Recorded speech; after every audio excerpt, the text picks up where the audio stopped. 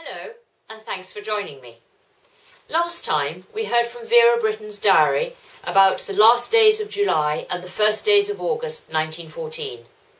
This time we'll find out what war poet May Wedderburn Cannan was feeling and how she commented on, in peacetime, the English people never think of their army, and the army commanders rarely think of how women can be used in war.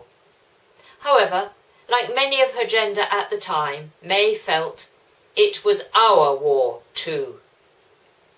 From the early part of the 20th century, women had been thinking of ways that they might be able to help the army in case of war, and the Voluntary Aid Detachment, known as the VADs, was one organisation to be formed. 20-year-old May was an administrator for the Oxford detachment. By the 5th of August, she was busy mobilising members, and, by the evening of the 6th of August, a volunteer hospital was equipped, arranged, scrubbed out and ready in Magdalen School, Oxford. May proudly added that this hospital of 60 beds had not cost the War Office or the taxpayer 1 penny piece.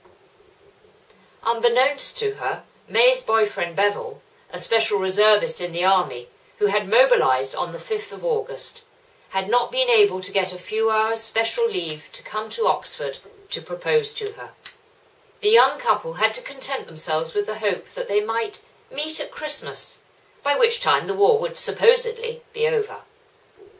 I have a feeling we might hear some of May's beautiful poetry between now and the end of our journey through the Women's War, 1914 to 1918. Join me again next time.